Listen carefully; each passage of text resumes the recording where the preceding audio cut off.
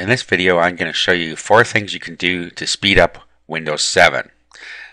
This same procedure can be done on Windows Vista as well. This is only going to take a couple minutes to do the whole thing. Now, you don't really need to do this if you're not having any speed problems or memory problems. So if you've got a powerful computer and you got lots of memory on it, then there's no need to do this. But if you are having some issues with lag, then you can do the following. Okay, so first of all, let's go to System and Security. We're in the Control Panel, so we'll go to Control Panel first. And now we'll go to System. Then down here, Advanced System Settings. Okay, it pops up a little window like this. Okay, now from here, you need to go to the Advanced tab, and then in here we have Performance Visual Effects. So click on Settings, and then you'll see here, let Windows choose, which is a default, adjust for best appearance, adjust for best performance. So if you click adjust for best performance, it unchecks all of these different features here. Okay, or you can customize it if you want to keep some. What this will do is it will use less memory for you. However, I'm not going to do that on this machine because I don't need to, but like I said, if you're having issues with lag and memory, then go ahead and do that.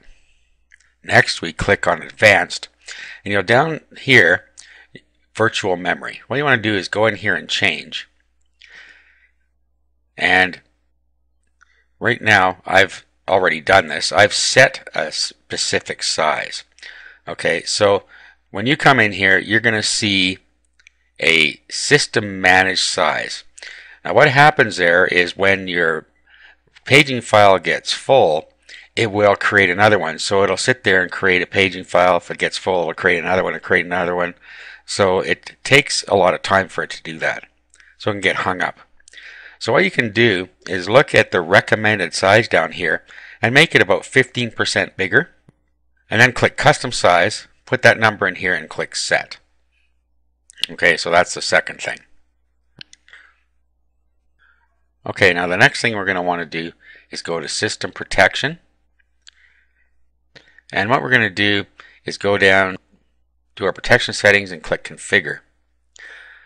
Okay, now you'll notice down at the bottom here there's a slider. Now if you have a system with a lot of disk space on it, you probably see this slider way over here, and it could be taking up to hundreds of gigabytes of disk. Okay, if you're running short on disk, this can slow your computer down immensely. So what you can do here is knock this down to about somewhere around 5 gig. In my case, it's about 2%. Okay, and you only get a couple of restore points with that, but you don't usually want to go back further than that anyway. So once you set that and click OK, then you will retrieve a whole lot of disk space, which will help you with the speed.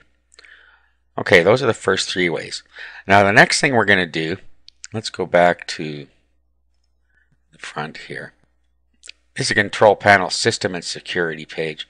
Now what we're going to do is go down to Administrative Tools, and this is our last step we're going to do here. What we want to do is go into Services,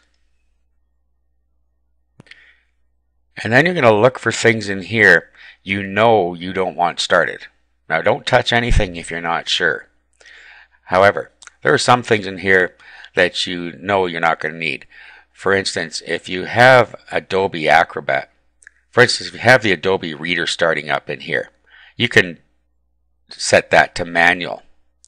Okay, and then it won't start up with the computer. That way you're saving some memory. For instance, on mine, I have turned off Apple mobile devices. Okay, so if you want to change one of them, all you do is highlight it, right click, and then you can go to Properties, and then down here where it says Startup Type, you can set this the way you want. Now, automatic delayed start is just what it sounds like. It won't start when your computer first starts up, but it will start a couple of minutes later, so you don't get everything happening at boot time. Okay, now Just by doing those 4 simple things, you can speed your system up significantly if you are having problems with it.